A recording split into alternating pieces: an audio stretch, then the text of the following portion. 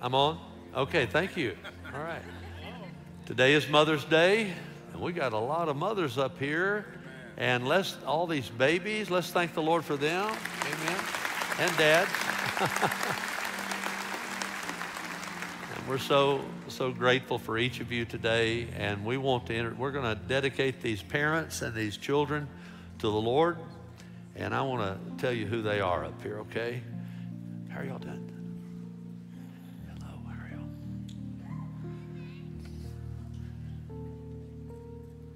First of all, Wade, Franklin Apperson, and Wyatt Farmer Apperson, and their parents, Will and Lauren. Okay, good.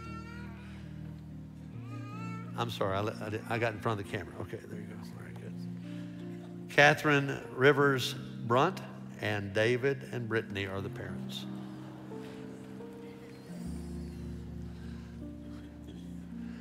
My daughters say the bigger the bow, the better the mom. All right, yeah, that's right. That's right. Okay. Elijah Lynn Carden, and the parents are Joey and Melinda. How you doing, man? Hello. That's great. Mary Allen Castellaw, and the parents are Michael and Mandy. How are you?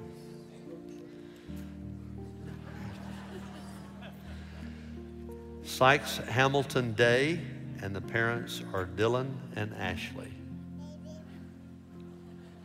That's great. Dean Bentley Gooden, and the parents are Caleb and Lauren. We let Dean listen to one of my sermons right before he came out. Put him to sleep. Okay. Hannah Grace Jones, and the parents are Caleb and Lacey. So pretty. Campbell David Koch, and the parents are Tyler and Catherine. How you doing, man? Good to see you. Andy Morgan Kaiser, and the parents are Andrew and Shelby.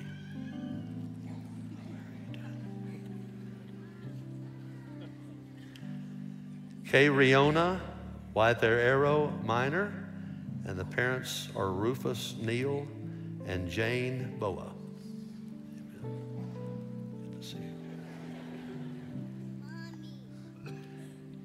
Gavin Michael Norrid and Rhett Andrew Norrid, and the parents are Greg and Katie. How y'all doing?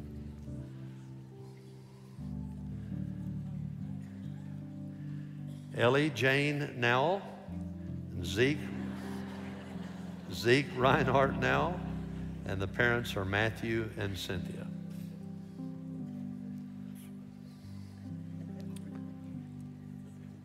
Raven Grace Palacios, and the parents are Martin and Bonnie.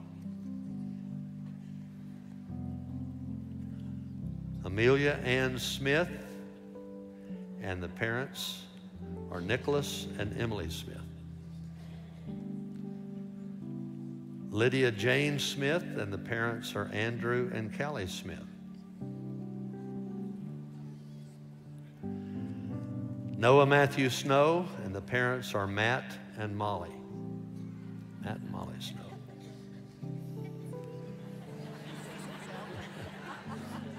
If you look out there, it'll even be better. Now wave out there, wave out there. Okay, great. Snows, right? Ann Calloway Terry, and Bennett Daniel Terry, and the parents are Jordan and Nicole. Down on the end. Okay, all right. Yeah, okay. And then Ellie Caroline Terry, and Jared and Amber. Yeah. I'll go this way. All right, good deal. Okay. Yeah, Dad. All right. Let's thank the Lord for each of these. Praise the Lord. Donna?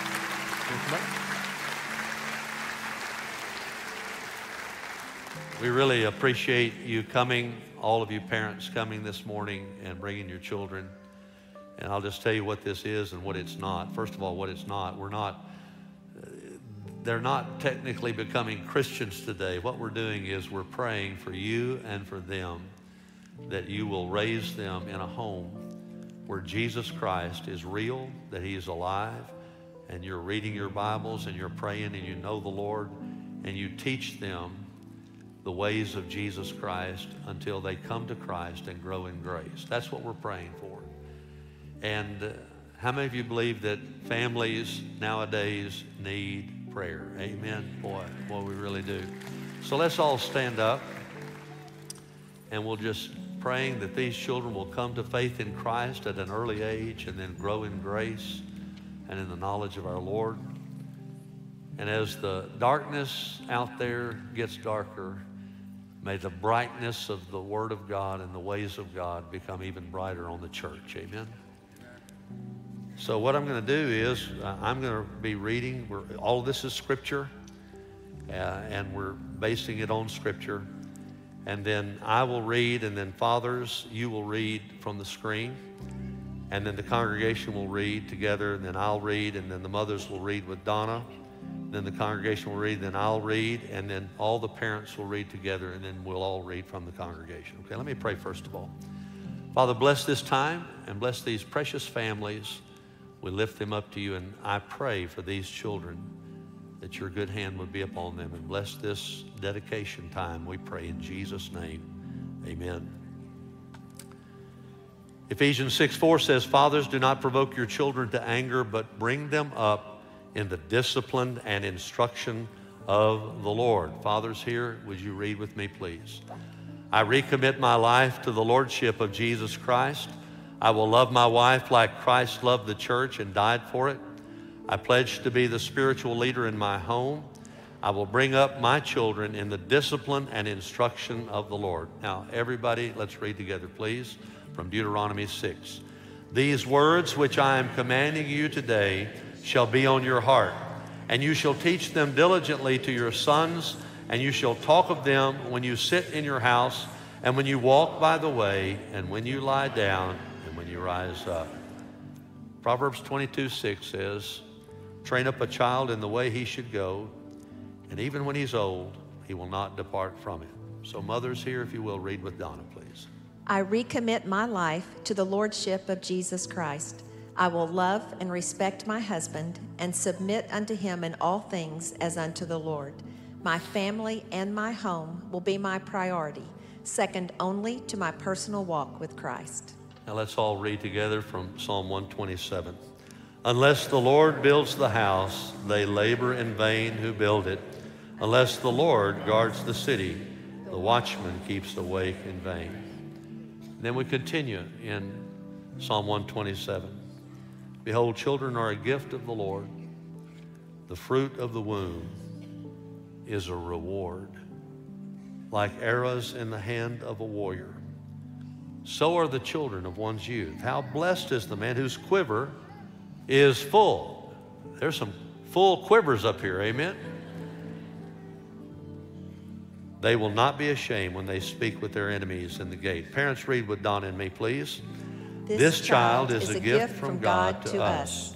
We will provide an atmosphere in our home that will promote this child's salvation and Christian growth. Now let's all read together from Colossians 3.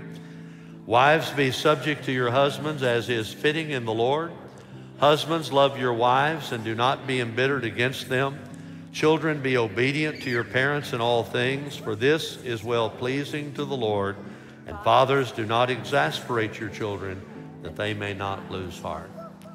I want the family members of these young couples and these children to feel free to come right up and to join them and lay hands on them, pray for them. And if you're a good friend of the family and you want to come too, and they're okay with that, you just come right on. Give you just a moment to do that.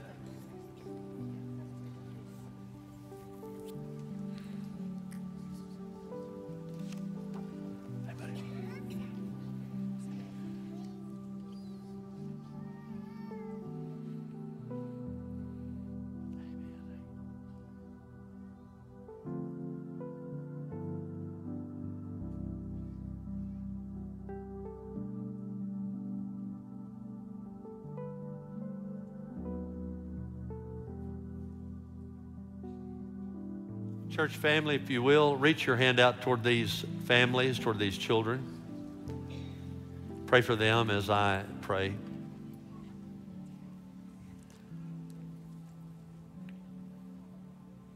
Our Father, we thank you for Wade Franklin, Wyatt Farmer, Catherine Rivers, Elijah Lynn, Mary Allen, Sykes Hamilton, Dean Bentley, Hannah Grace,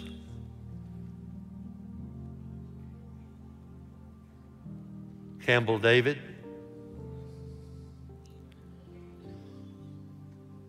Andy Morgan,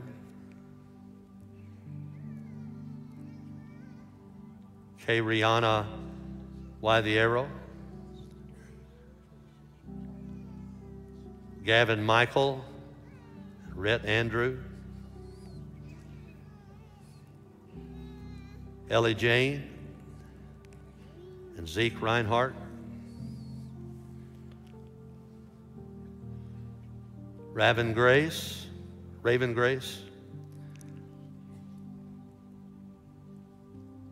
Amelia Ann,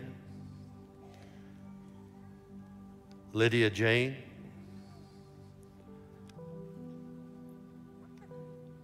Noah Matthew, Ellie Caroline,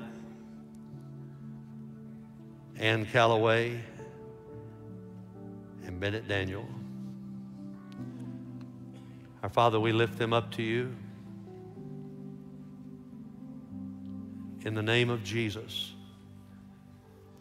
And we pray that your hand would be upon each of these families,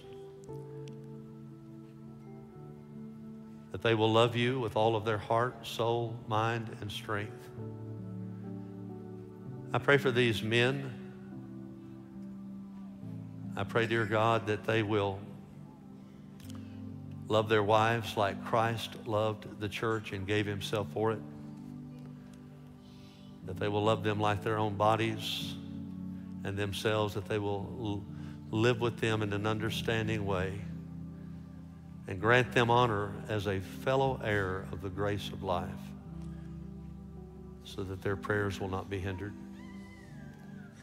I pray for these mothers, these wives, that they will love their husbands and submit unto their leadership and respect their husbands, and that these couples will pray and grow.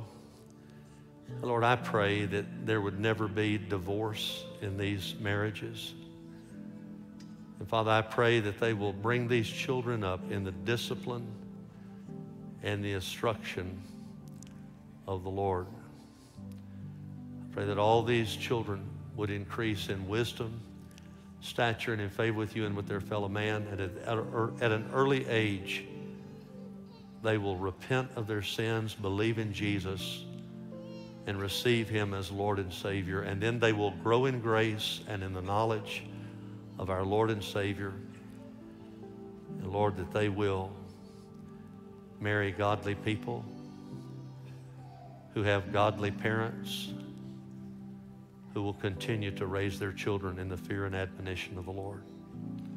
Have your hand upon them. In all respects, may they prosper, be in good health, just as their souls prosper. Bless them and keep them. Make your face shine upon them. Be gracious unto them, and lift up your countenance upon them, Lord, and give them your shalom, your peace. In Jesus' name we pray. Amen. Let's thank the Lord for every one of these families. Amen.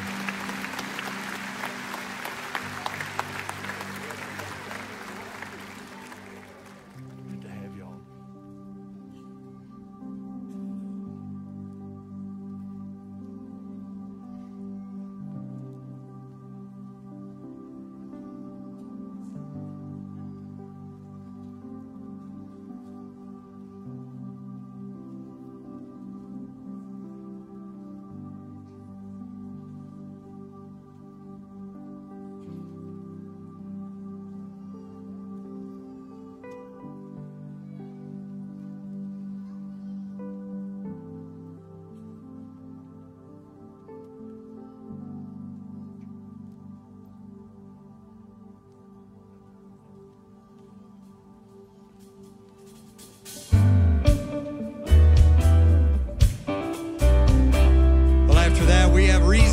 rejoice and celebrate. The Lord has been good, and He is good. So let's be glad. Sing together. I'll give thanks to you, Lord, and sing praise to your name, O Most High. I'll declare your love in the morning and your faithfulness by night. For you, oh Lord, have made me glad. I will sing for joy at the works of your hands and rejoice in what you have done. I'll give thanks to you, Lord. To you, Lord, and sing praise to your name, O Most High. I'll declare your love in the morning and your faithfulness by night. For you, oh Lord, have made me glad. I will sing for joy at the works of your hands and rejoice in what you have done. And rejoice in what you have done. Oh Lord, how great are your works. Oh Lord, how great are your works. Oh Lord, how great are your works. You have made me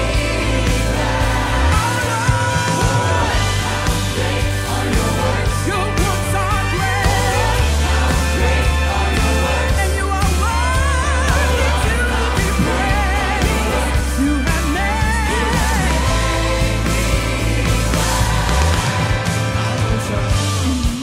in you, Lord, for I know that you're on my side. I can rest. I won't be defeated. Lord, you are the strength of my life. For you, oh Lord, have made me glad. I will sing for joy at the works of your hands and rejoice in what you have done. And rejoice in what you have done. Great are your works. how great Great are your works. God you Great are your works. You have made. You have made. Joy comes in the morning because your works are great. You have made. You have made. You can do exceeding abundantly above all we can ask or think. You have made. Weeping may endure for a night, but joy comes in the morning.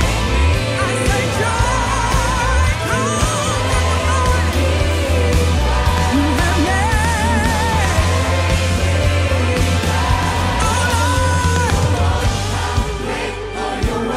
Oh Lord, great are your works. Mighty are your works. Lord, God, you are great. You are the great I am. How great are your works. Hey,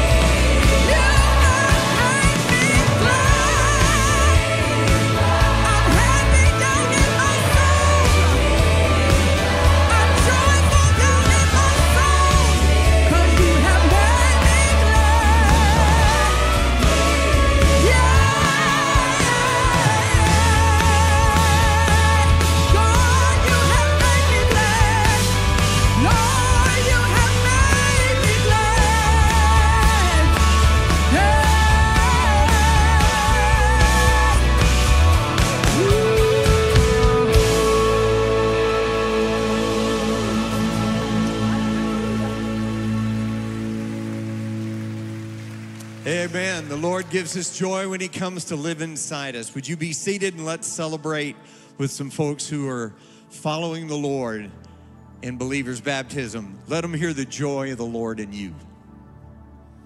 Good morning, church family. It's an exciting day. We have two that we're celebrating with.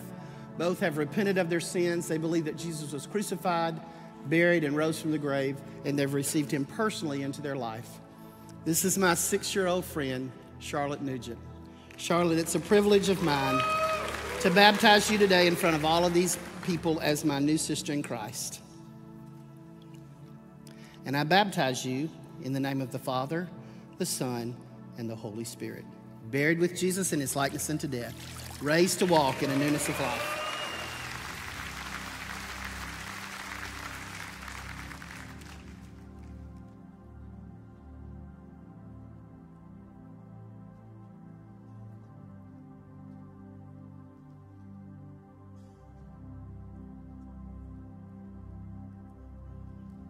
This is my friend London Wart. London, it's a privilege of mine to baptize you today in front of all of these witnesses as my new sister in Christ.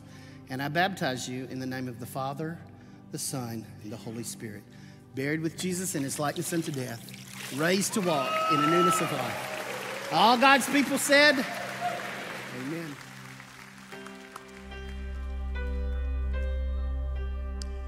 Why don't you stand?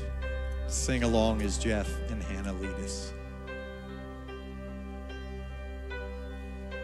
I just want to speak the name of Jesus over every heart and every mind. I know there is peace within your presence. I speak Jesus.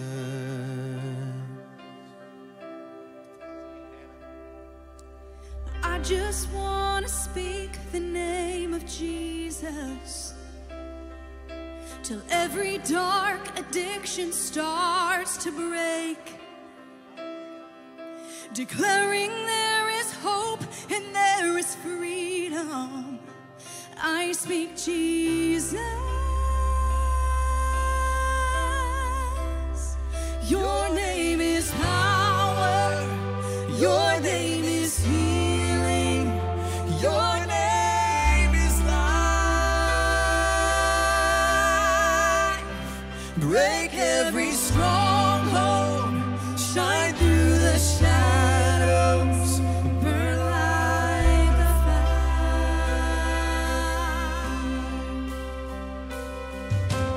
I just want to speak the name of Jesus over fear and all anxiety, to every soul held captive by depression. I speak Jesus.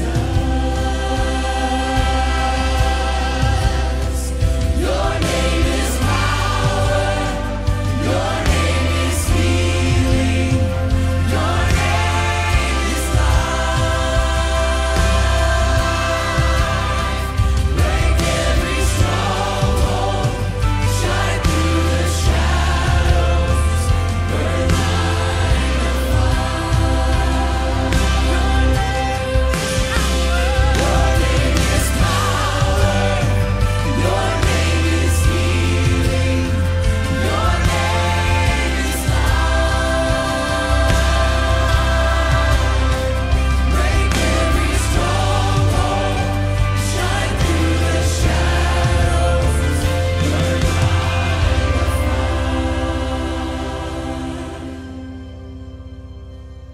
Shout Jesus from the mountains, and Jesus in the streets, Jesus in the darkness over every enemy. Jesus for my family, I speak the holy name of Jesus.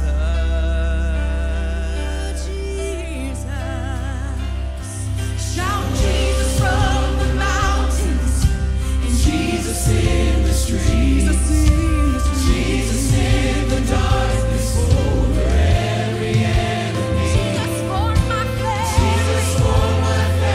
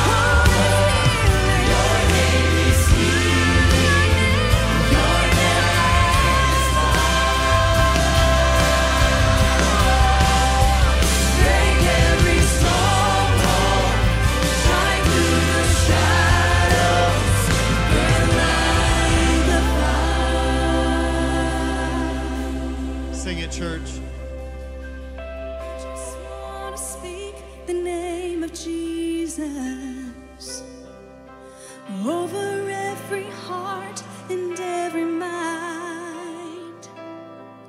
'Cause I know there is peace within your presence. I speak Jesus.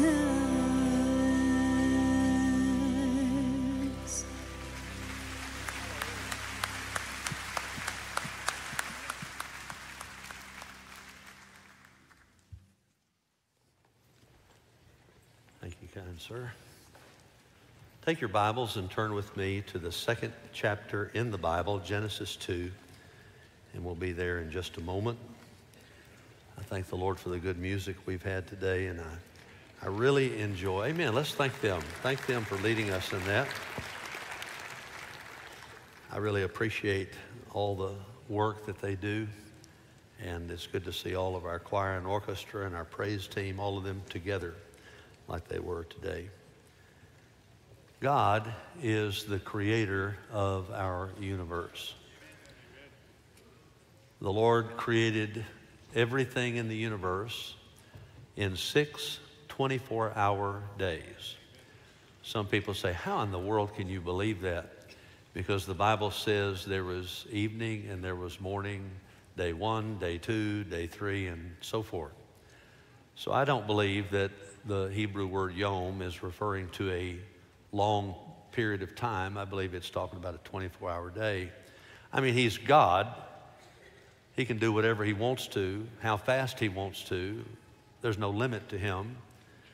And on the 6th day of creation, God created Adam and Eve, one man, one woman. On that day, he created marriage. It's very interesting. I have walked 3 of our 3 daughters down the aisle. Do you know where that started? The Garden of Eden. God the Father was the father of the first bride, and he walked her down the aisle, if you will, in the Garden of Eden and gave her to the first groom, and that was Adam. And that was the first wedding that was consummated.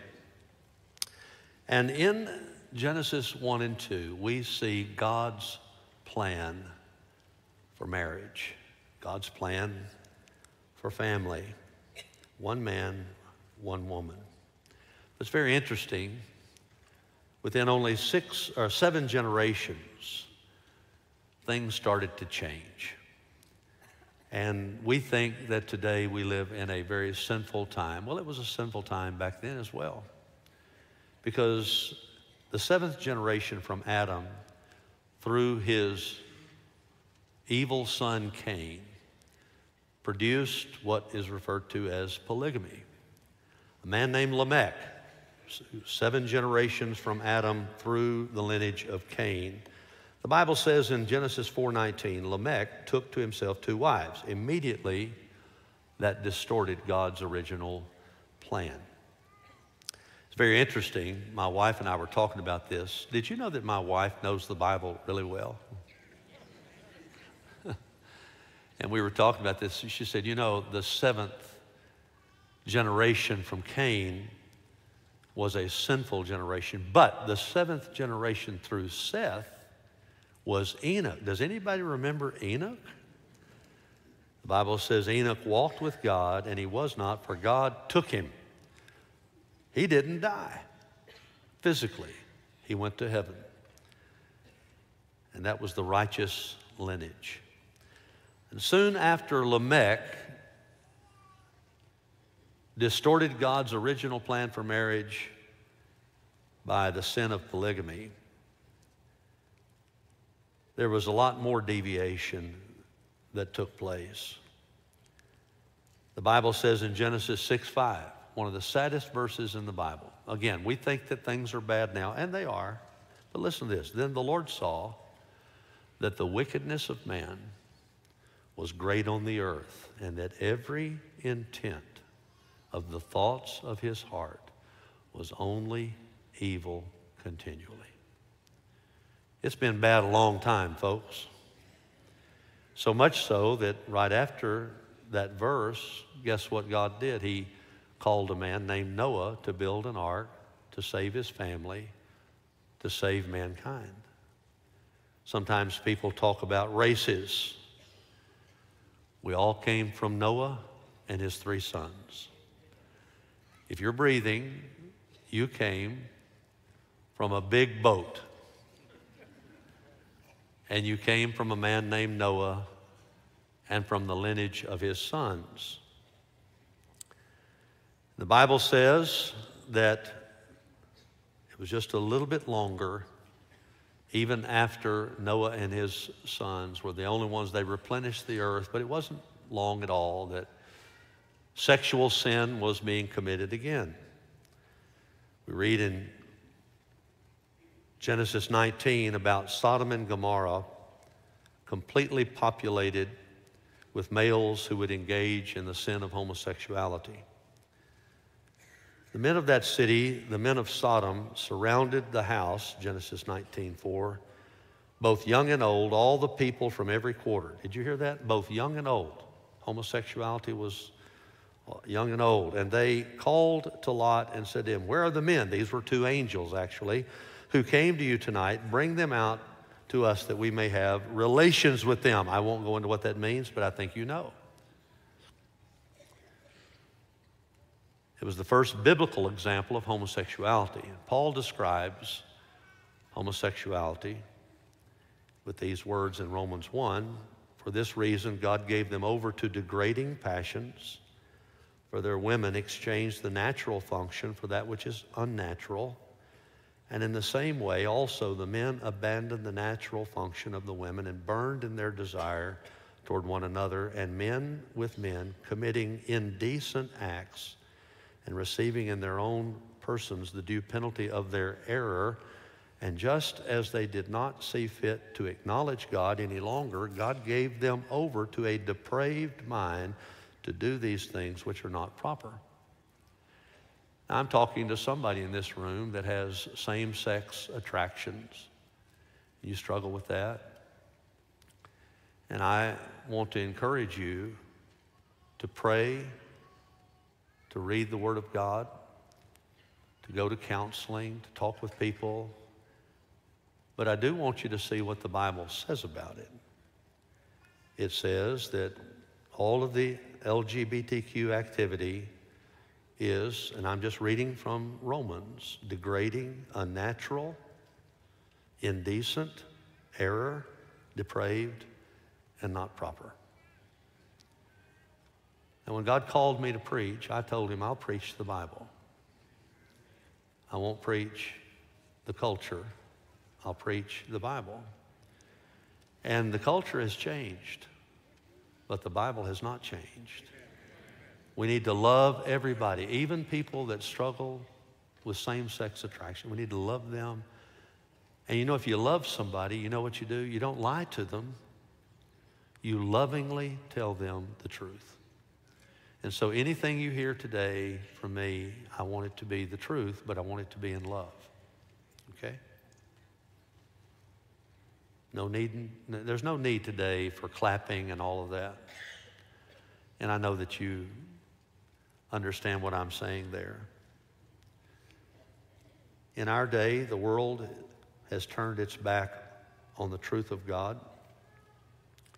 And I believe Satan and demonic strongmen have attacked biblical marriage and the biblical family at every front. Our highest political offices affirm sinful deviations from biblical marriage and family. They're even so deceived that they affirm the killing of unborn babies. I came across a picture recently. That was Life magazine, April the 30th, 1965. 1965. This was a picture of an unborn baby 18 months from conception. 18 months from conception. Like I said,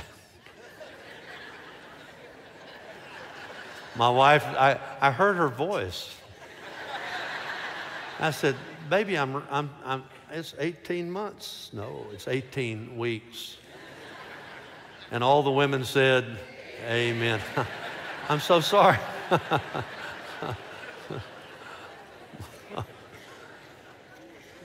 That'd be twice as long, wouldn't it? That's right. Yeah. Can we start over? But look at that picture. Is that a baby? And yet, in America, keep that on the screen, please. Put that back on the screen, yeah. Every day, 2,000 of babies like this are murdered by means of abortion. I pray that the Supreme Court will overrule Roe versus Wade. I do. I do. So how have things changed so radically? How did we get into such a mess? How did we deviate from heterosexual monogamous marriage to what we have today? Is there any hope? Yes, there is, because God is alive.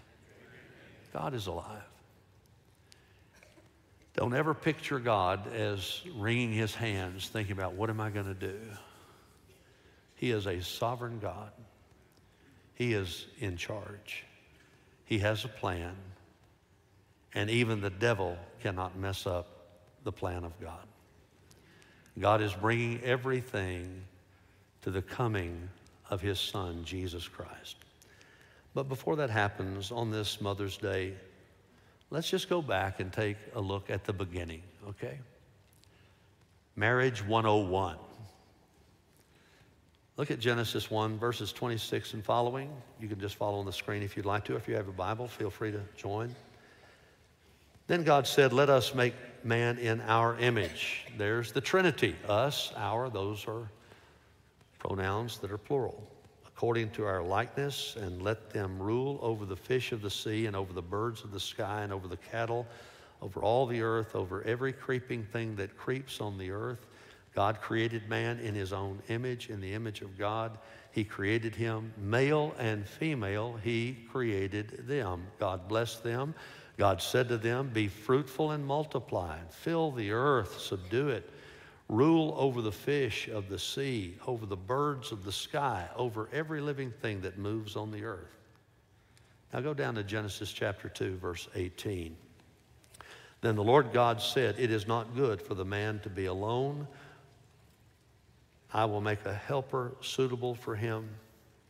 Out of the ground the Lord God formed every beast of the field, every bird of the sky, brought them to the man to see what he would call them or name them, and whatever the man called a living creature, that was its name. The man gave names to all the cattle and to the birds of the sky and to every beast of the field. But for Adam there was not found a helper suitable for him. So the Lord God caused a deep sleep to fall upon the man, and he slept. And then he, God, took one of his ribs, closed up the flesh at that place, and then the Lord God fashioned into a woman the rib which he had taken from the man and brought her to the man. And these are the first wedding vows ever given. Then man, Adam, said, this is now bone of my bones, flesh of my flesh. She shall be called woman because she was taken out of man.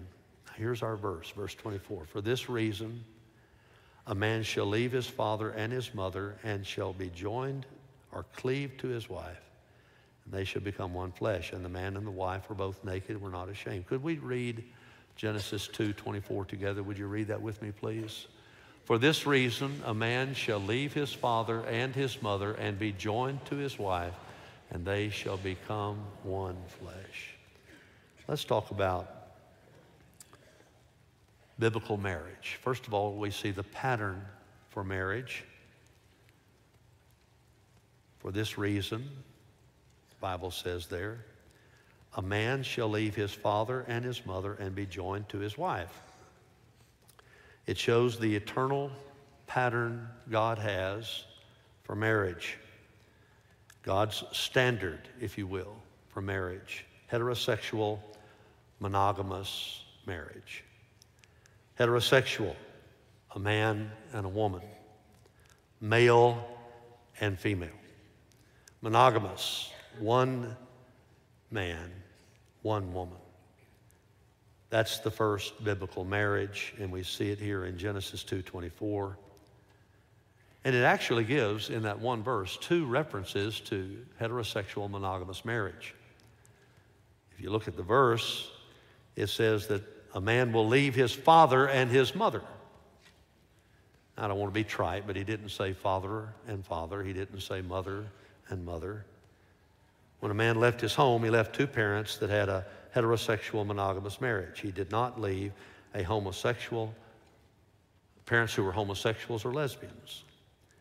Then after he left his father and mother, he began a new heterosexual monogamous marriage. It says, for this reason, a man shall be joined to his wife. He wasn't joined to a man, and a woman wasn't joined to a woman.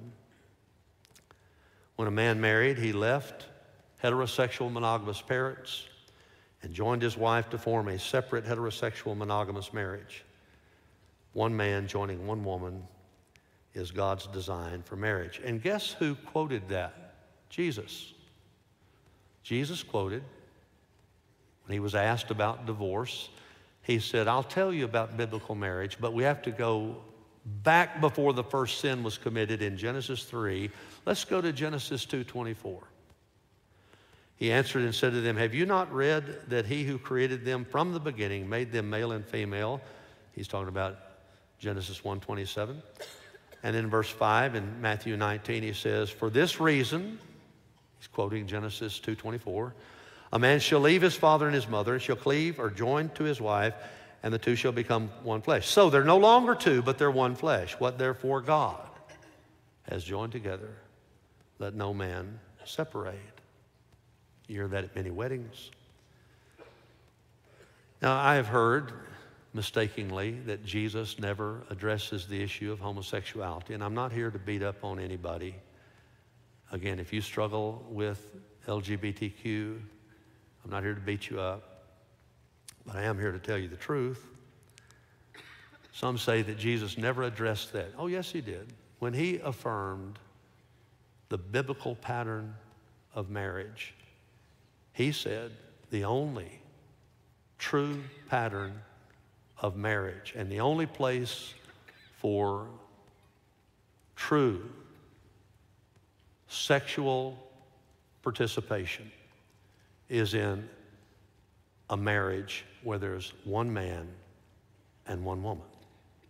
That's what Jesus said. Jesus quoted the seminal text, the basic text. And so did the Apostle Paul. When he was talking about marriage, guess where he went? Same place Jesus went.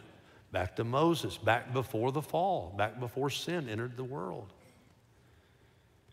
Ephesians 5:31, for this reason a man shall leave his father and his mother, shall be joined to his wife, and the 2 shall become one. You say, well, Brother Steve, now times have changed and things are different. Times haven't changed, things aren't different. They're no different than Genesis 6:4, when the whole world was out of control morally and everything. There's no difference than Sodom and Gomorrah. No difference. I mean, we still are struggling with the same things that we've struggled with since the garden, since that first partaking of forbidden fruit. But God's standard does not change. That's what I want you to take away. God's standard doesn't waver with what the culture says. God's standard is God's standard. God is the same yesterday, today, and forever. And the pattern for marriage is what started in the Garden of Eden. Heterosexual monogamous marriage, one man and one woman. That's the pattern for marriage. Now, look at the parting of marriage. I'm not talking about divorce. I'm talking about something else. For this reason, a man shall leave his father and his mother. Everybody say the word leave. What does that mean in the Hebrew? It means to leave. Well, what does that mean? It means to leave. To leave. Adam and Eve's descendants were to create new families. They were to marry individuals of the opposite sex and leave their parents. This is where a lot of couples get in trouble. Young couples. They don't leave their parents, and there's a lot of ways to leave them. You say, what do you mean by leaving their parents? I don't know if I like that or not. Well, number one, I didn't say it first. God did. I'll give you 3 ways I think that young couples ought to leave their parents. They ought to leave them physically. They ought to go start another house. Go to another place. The Bible says it's not good for the man to be alone. Every woman in here would know that because we mess the house up when we're alone. That's right. But it's also not good for young married couples to live indefinitely and permanently in the same house with their parents or their in-laws. Now, if you're building a house and you're, waiting, or if you are just getting started, and you want to live a month or so like that, that's fine. But to live with no end in sight, that's not healthy. It's not. You need to leave. And it's certainly fine to have your parents that are aging to come live with you. I'm not talking about those kind of things. I'm talking about getting married and just going to live with one of your parents indefinitely. That's not the way it's supposed to be. You need to leave. If your parents are healthy, you need to leave. There's only one man that can be the man of one house. There's only one woman that can be the woman of one house. Married couples need to leave physically. They also need to leave financially. It's quiet in here, isn't it? If a man and a woman are not able to support themselves financially, they're not ready to get married. Couples, don't depend financially on your parents. You don't have to have 2 cars when you first get married. That doesn't mean one of you has to walk. It does mean that you have to share. You don't have to buy a house to be married. You can rent. You don't have to have huge salaries to be married. You can do yourself a favor. And I don't work for Dave Ramsey, but I am a real disciple of his work. Go get Dave Ramsey's materials and do what he says. And I told him in person, I said, you just stole my daddy's stuff. Because my daddy tied to the church, developed a budget, he stuck to it, he saved for the future, he avoided debt, he lived within his means, and he was generous with other people. That's exactly what the Bible teaches, is it not? You know what Dave told me? He said, I interviewed 100 people like your daddy, and that's where I got my stuff. Don't depend on your parents financially. And parents, don't constantly give money to your children. When you do that, look at me, you think you're helping. But I have seen this more than once. When you give something to your child and just keep pouring it on their spouse is going to resent it. You think you're helping, but you're harming that marriage. Oh, but they're struggling. Struggle's good. Let them struggle. Oh, but they only have bologna to eat. Praise God for bologna. Amen. It's okay. They will live. Now, if there's once in a while you need to help them out, I understand that. But it's a quick way to anger your child's spouse. They need to leave financially. And then they need to leave emotionally. Now, this one's tough. Married couples need to transfer their primary loyalties away from their parents to their spouse, so that what their spouse says and thinks is more important to what their parents say or think. And parents of married children, you should want that. You should want them to have a healthy marriage. When they got married, they created a new family unit. You can leave, by the way, you can leave your parents physically and financially, but not emotionally. When you're always sitting around pining for the good old days. Well, that'll bless your new spouse, won't it? Oh, I remember when I was in Egypt, we ate all these good foods, but now we're in the desert and all I've got is manna. I remember when at Mom's house, we had a swimming pool. Man, we don't even have a bathtub.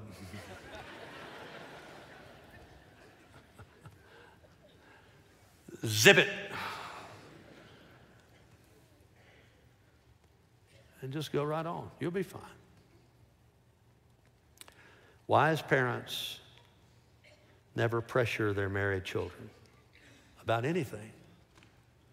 But what about holidays? They need to be exactly with us the same time, or maybe a little bit more with us than the same time with those other people.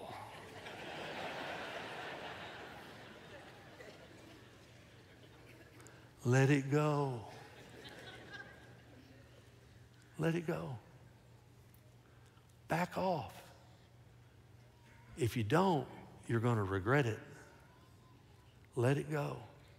They have a new family. And what you need to say is, come whenever you want, leave whenever you have to. Now, when they have grandbabies, say, come whenever you want, leave the grandbabies. But don't pressure them. Don't pressure them. Young couples, do not be manipulated by your parents or your in-laws. You have the right from God to start your own family. Manipulation usually shows up in two ways. Number one, anger. Somebody tries to manipulate you through anger. They try to come at you and fuss at you and make you melt. Don't give in to that stuff. That's just like a spoiled little child. Don't give in to that stuff. Parents do better than that. And then not only anger, but self-pity. Acting so, oh, we're just so, everybody else has their children and we don't. When your parents act that way, ignore them. Parents, don't interfere with your children's marriage. Don't.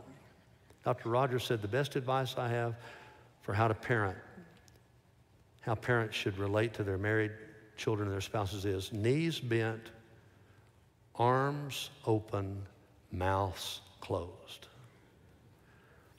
Donna had an aunt named Jenny. Jenny was to the point. And when our son got married, Grant, back in 2005, Jenny came up to Donna and said, Donna, has anyone told you what is the role of the mother of the groom in a wedding? Donna said, no, Jenny, but I'm sure I'm about to be told what the role is of the mother of the groom at the wedding.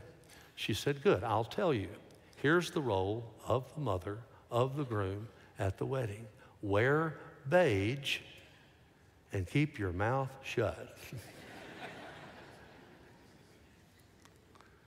I like that. Leave your parents emotionally. You got to leave, or you will grieve. You got to leave them physically, financially, and emotionally. You still love them, But you transfer your primary loyalties away from your parents and you start a new family. You transfer your primary loyalties to your spouse. And let me just say this and I'll move on. When you make a decision as a young couple, the husband, the man, needs to talk to his parents and tell them what the decision is. And then the wife needs to tell her parents what the decision has been made. And you have to honor your parents, but you don't have to obey them anymore. You don't. I've just liberated you, all right? You don't. You honor them, but you don't have to obey them. Be kind, but you don't have to do everything they say. And if they get mad, that's not your fault. You say, would you go to the last point? Yes, I will. Okay. That's the parting of marriage. For this reason, a man shall leave his father and mother. And then look at the last part, chapter 2 of 24, it says, the partnership of marriage. For this reason, a man shall leave his father and his mother, be joined or cleave to his wife, and they shall become one flesh. When you leave your parents, you join to your spouse. You cleave to one another. You create a brand new marriage and a brand new home. We read in Genesis 2:18, the Lord God said, it's not good for the man to be alone. I'll make a helper for him. That word helper is edzer in the Hebrew. And the word helper is a little stronger than we think. It's a helper, but it's also a protector. And ladies, you become a warrior for your husband. A prayer warrior, an encourager, and a shield for him.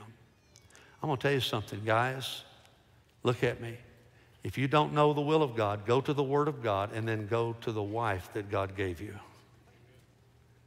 Women hear from God. You hear what I just said? Women hear from God. You say, well, that's because you're married to Donna. No. Women hear from God. And you be his warrior. You be his biggest fan. You be his cheerleader, but you fight for him on your knees. Pray for your husband. You pray for him. That's how he'll change into a Christ-like man. I know. I've got a wife that has prayed for me every day for the last almost 42 years. She probably started, I'm sure she started before we got married. Pray for them. Fight for them. Stand up for them. In her book, Biblical Femininity, is that right? Christy Cole says, an Etzer is someone who is for you, an ally, someone who supports, aids, rallies to your cause, and brings you strength. And God entrusted his Etzer nature to women so that they might fight and reflect his character in this distinct and powerful way.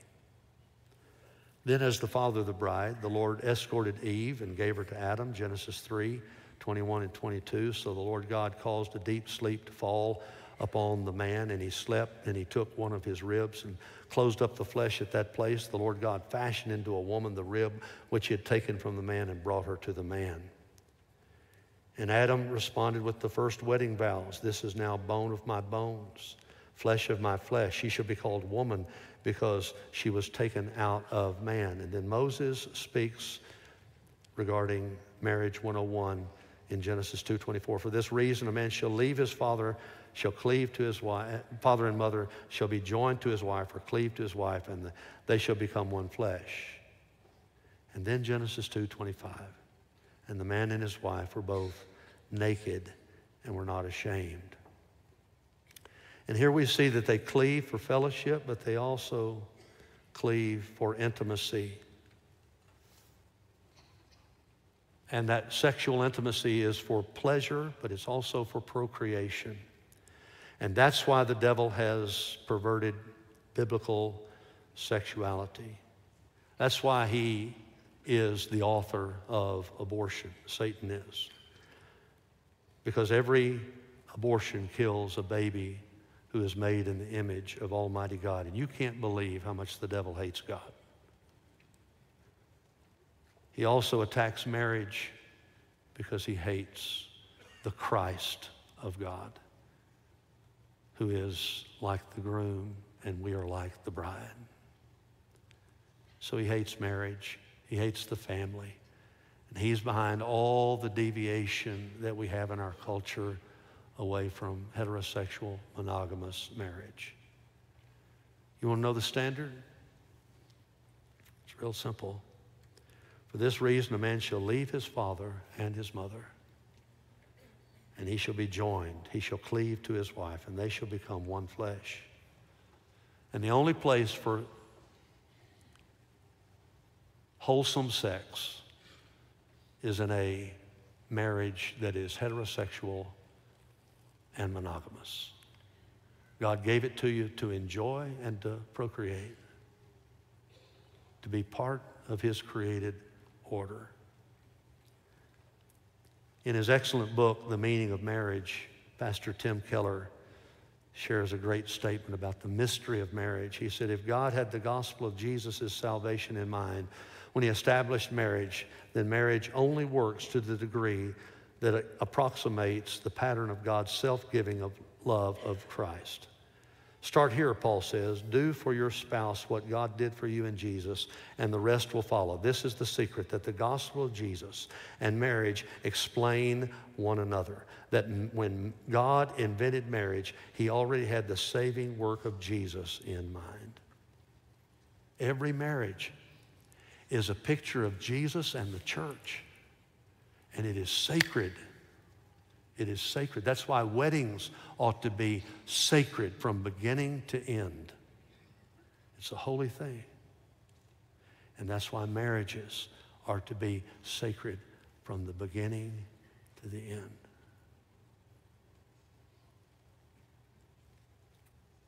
Would you stand with me, please? And would you read Genesis 2:24 with me, please? Would you read it with me from the screen, please? Here we go. For this reason, a man shall leave his father and his mother and be joined to his wife, and they shall become one flesh. Let me pray for you, please. Father, I pray for all the mothers in this room.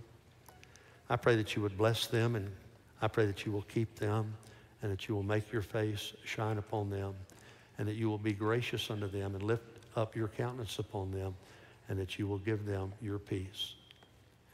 And I pray that they will, if they're still married, that they would love their husbands as Christ. Lord, that they would love their husbands and submit to them and respect them and honor them.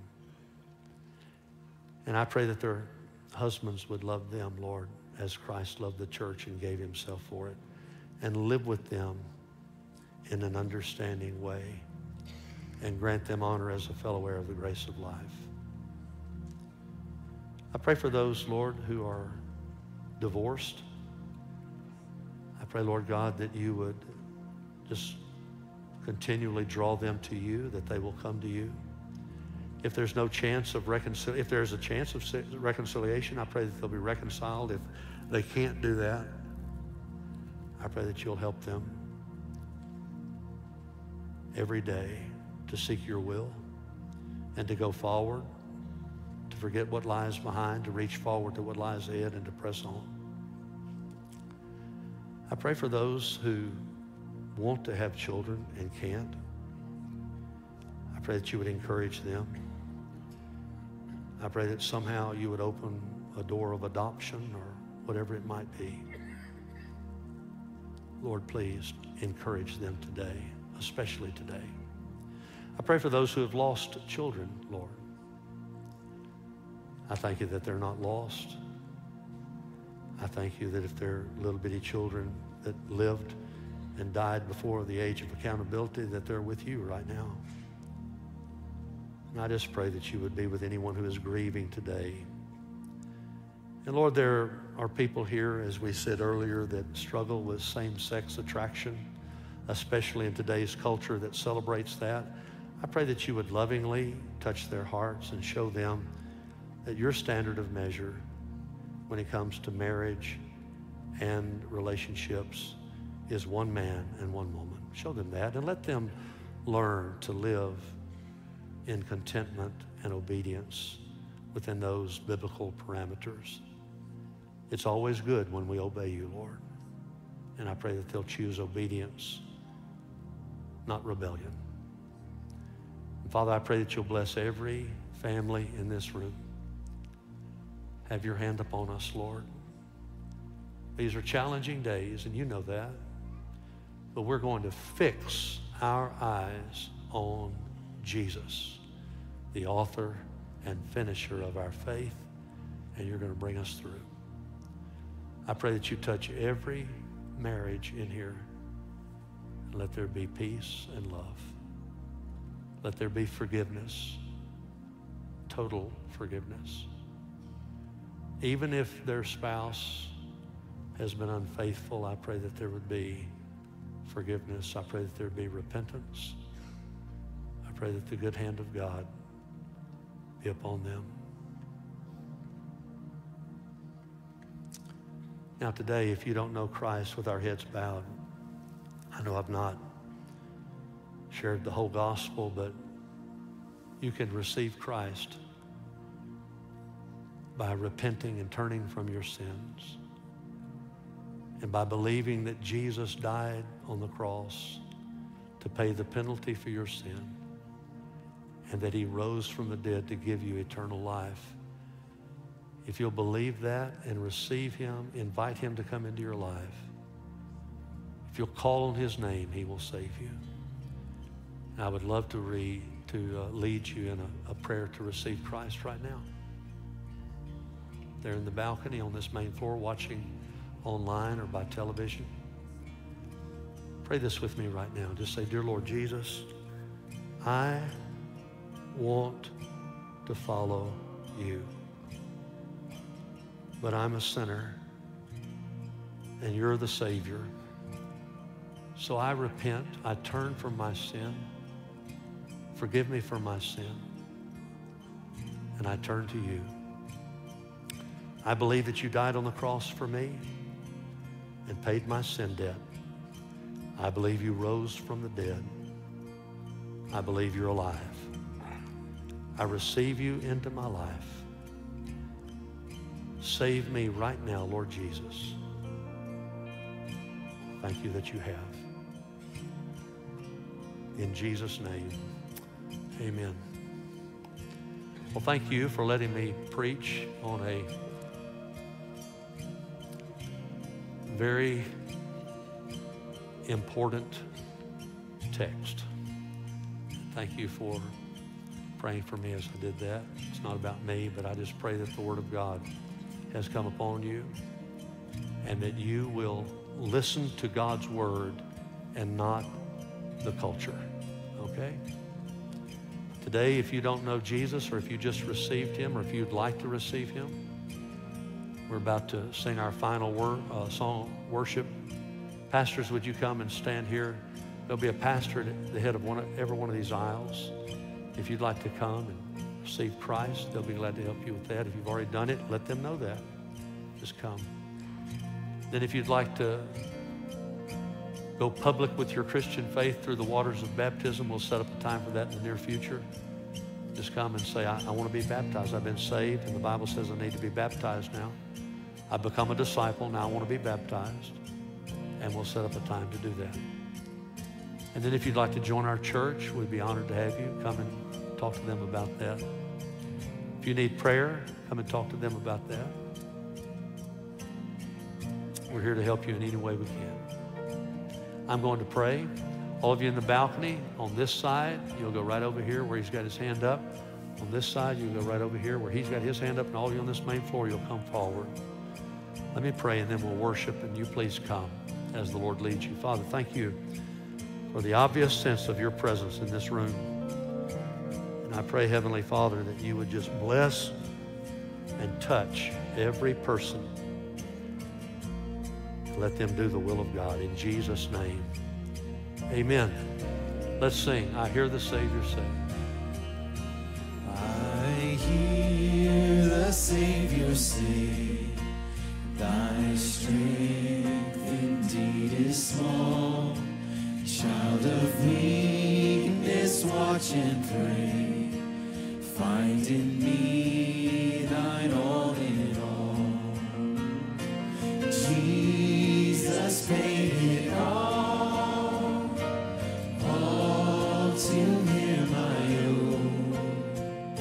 Sin had left a crimson stain, he washed it white as snow.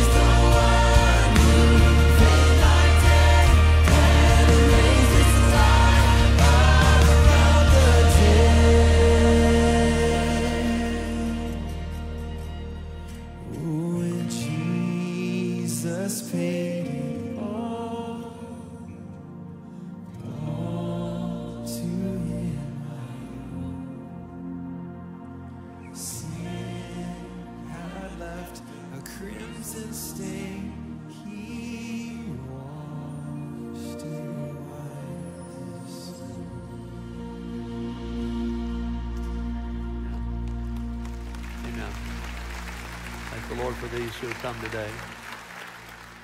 I know it's Mother's Day, and I know that all of you fathers can't wait to go home and cook for your wife. I know that. Just like you gave her breakfast in bed this morning. I didn't do that, all right. But I do want to ask you, if you're a guest, we would be honored to meet you. My wife and I would love to meet you. And we'll be back in Guest Central. It's out these doors right out here. And we'd love to just meet you a second, give you some materials before you head out. So if you got just a minute, I promise you we won't keep you long. Just come back there, and we just like to say hi and give you some materials on this Mother's Day, okay? Do we have a video, or are we about to have a video? No video? You're the video. Okay, great. Watch this video of Drew, all right? Good. If you don't have time to go back and visit with Pastor and Donna, you can just text the word CONNECT to 901-901, and we would love to get you some information and in doing that. Hey, I want to remind you this Friday, our orchestra will be out at Overton Park at 7 o'clock doing a Pops concert as part of our Bellevue Loves Memphis. So you might take note of that and do that. You know, one of the things that we do camp scholarships for families in need. Now, we do this, we make an announcement. If that really interests you, I just encourage you. We made it real easy. You can text the word camp to 901-901. We'll connect with you. Or you can go to our website to bellevue.org/give, and you can give to Camp Scholarship. It's a great blessing to families in need, and I just encourage you to do that. Thank you, church, for your continued gifts and support of the ministry. It allows us to do so many different things. Now, I want to introduce someone to you. I'm going to ask her to come up on the stage with us. This is Jessica Pybron. Many of you might know her. But one of the things that we go against the culture with is a ministry. It's one of our Pathway partners called One by One Ministry. And this is a way that, ladies, you can get involved. And I wanted you to see her, but also she's going to be out in the lobby right out these double doors here, and she'd love to talk to you. But Jessica, tell them a little bit about One by One Ministries. Thank you so much, Pastor. And thank you so much, church, as you pray for the different pathways. My name is Jessica Pybron. I am your coordinator, and I liaison with One by One Ministries. And it's a ministry in this area supported by local churches and by ours. But what we're doing is we are pairing up mothers who have chosen life with mentors, mothers, to give them the opportunity to come alongside them, to do life with them, to educate them, to encourage them, to mentor them while they walk through their pregnancy and through that first year of life. We're doing that. We want to be able to help those families thrive. But most importantly, we're doing it because we want to build a relationship, a one-on-one relationship with them that gives us the opportunity to share Christ with them, because we all know that the way to change the trajectory of any family is to share Christ with them and let him be the cornerstone and the foundation of that family. So that's what we do, Pastor. Well, Pastor, I'm Drew. Appreciate it. Call me Reverend. No, but anyway. No, just kidding. Okay, it should have been a video. Okay, but you can go by. I want you to meet her. You can pick up a brochure, and it's a delightful ministry. Would you close us in prayer? I would love to do that. And I will. Everybody come back. Doesn't need to be just mentors. I would love to give an opportunity to show you how you can be a prayer partner, how you can pray and be a part of this wonderful ministry. But let's pray. Dear Heavenly Father, I thank you so much that we can come together in your presence, dear Lord, that we can be with other believers, Lord, who love you with all their heart, soul, mind, and strength, and that we can be encouraged, and that we can be reminded of the importance of marriage, the importance of the family, dear Lord, that we could celebrate life. And Lord, we celebrate life, Lord. And Lord, you know the different stages and the different emotions that come through this day, dear Lord. You know those who are sad, those who are missing loved ones, those who are have needs, dear Lord. And we all know that you're the one who can meet every one of those needs, dear Lord. So every emotion that is involved in Mother's Day, dear God, we thank you in advance for the fact that you are here with us, that you are faithful, Lord, that you see us right where we are, that you love us right where we are, and that you want to walk every step with us, dear Lord. And I thank you so much for that. I thank you that you're the source of all of our strength. And I pray today especially, dear Lord, that you would be with us as we go, as we all go back to our homes, as we all go to those places where we're going to celebrate and honor our moms, dear Lord. I pray that we would do just that, dear Lord. We would honor them and we would celebrate the life that they've given us. And I pray, dear God, that you would also, as we go into this week, that would be a continuous thing in our lives. But I also pray that you would give us eyes, dear Lord, eyes to see and a heart to see those moms who are hurting, those moms who need you, dear Lord, and specifically moms that need help while they walk through this pregnancy. I thank you for the ministry, dear Lord, and I thank you for the opportunities that we get to mentor and educate children. And I pray specifically, dear Lord, that you might call more people to the mission, dear Lord, whether it be through prayerful prayers, Lord, or whether it be through mentoring. I pray that, dear God, that you would help us all to celebrate life by loving on those who've chosen it. Thank you so much, dear Lord, for a wonderful day being together in your presence. It's your name we pray. Amen.